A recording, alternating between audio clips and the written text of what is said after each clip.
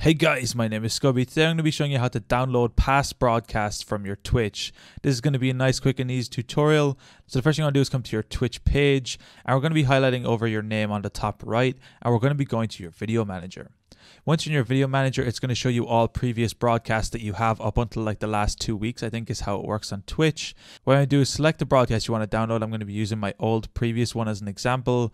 Click the more option, and then you want to click download. Twitch will then prepare the download, and then the download will begin automatically on this page. And it's that easy to download previous broadcasts on Twitch. From here, Twitch is going to start preparing the download, and what you want to do is leave this page open until the download is fully prepared. This may take some time, but just be patient, and eventually your download will begin.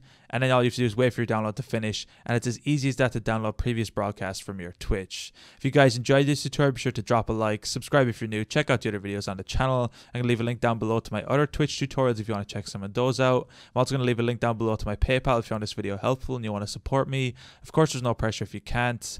Anyway guys, thank you so much for watching. Until next time, as always, keep it saucy.